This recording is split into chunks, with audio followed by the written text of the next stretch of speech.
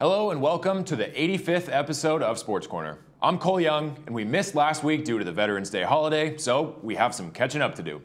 To start, NFL Week 10 was a wild one, and a weird new record was set. The Seattle Seahawks earned a 29-26 win over the Washington Commanders on Sunday with a 43-yard field goal in the final seconds. That kick also marked the fifth game of the day that was decided on a made field goal as time expired, joining the Cleveland Browns over the Baltimore Ravens, the Houston Texans over the Cincinnati Bengals, the Arizona Cardinals over the Atlanta Falcons, and the Detroit Lions over the Los Angeles Chargers. The 5 games decided by field goal in one day is a new NFL record, with the previous record at 3. The Browns trailed the Ravens for the entire game until the final field goal. The Texans pulled off an improbable comeback behind star rookie quarterback C.J. Stroud.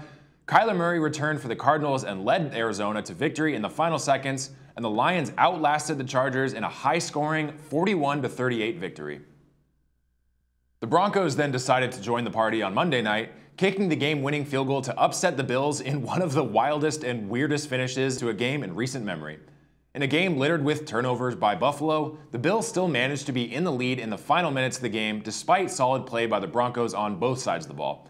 Down 22-21 with no timeouts and 24 seconds left, the Broncos rushed on the field goal unit to take the lead with time expiring. The 41-yard field goal attempt went up, but kicker Will Lutz appeared to have missed wide right. However, a 12 men on the field penalty by the Bills moved the Broncos up 5 yards and gave them one last chance.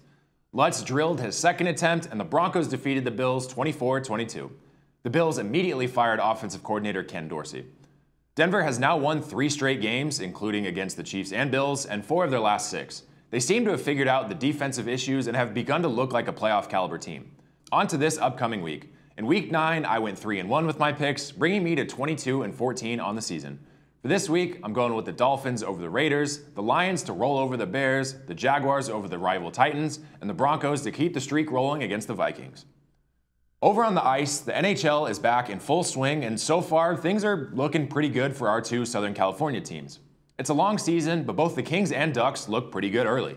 The Ducks are off to a 9-7 start, but have won 7 of their last 10 games and have looked solid in most of their losses. Frank Vatrano leads the team with 11 goals and 16 points, including 3 multi-goal games, 2 of which were hat tricks. A game the Ducks most likely have circled on their calendar comes next Friday the 24th with the freeway rivalry against the Kings. LA is sitting just 1 spot above the Ducks in their division with an 8-3-3 record. Veterans Adrian Kempe and Anze Kopitar are leading the team in points, and Cam Talbot is holding down the net after the trade of Kings legend Jonathan Quick last season. Talbot has a 7-3 record in net and is allowing just about 2 goals per game. Be sure to check out this heated matchup next Friday at 1 p.m. With just about 3 more weeks remaining in the college football regular season, all eyes look towards the AP rankings to see which 4 schools will enter the playoffs this season. While a lot could happen in the coming weeks, here's the current projections for which schools will compete for a national championship. Teams like Oregon, Washington, Texas, and Alabama are all currently on the outside looking in, but could very easily earn their spots in the playoffs. The most important matchups this weekend will be on Saturday when Georgia heads to Tennessee at 12:30 p.m. on CBS, as well as Washington taking on Oregon State at 4:30 p.m. on ABC. As always, thank you for joining me on this week's episode of Sports Corner. We will be off air next Friday due to the Thanksgiving holiday, so be sure to come back the following Friday for more news and updates. I'm Cole Young. Have a great Thanksgiving, and I'll see you next time.